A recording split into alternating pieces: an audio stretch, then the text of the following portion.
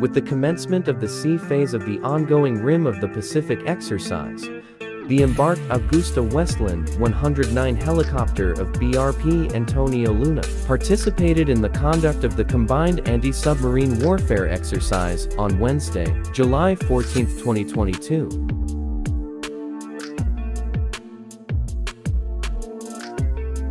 During this exercise, personnel on board a surface or air asset were tasked and trained to recognize a submarine maneuvering broached and submerged at periscope depth.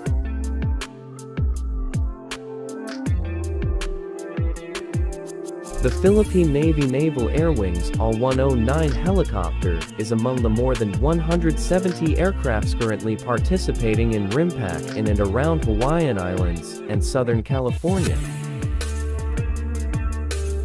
The world's largest international maritime exercise provides a unique training opportunity while fostering and sustaining cooperative relationships among participants critical to ensuring the safety of sea lanes and security on the world's oceans.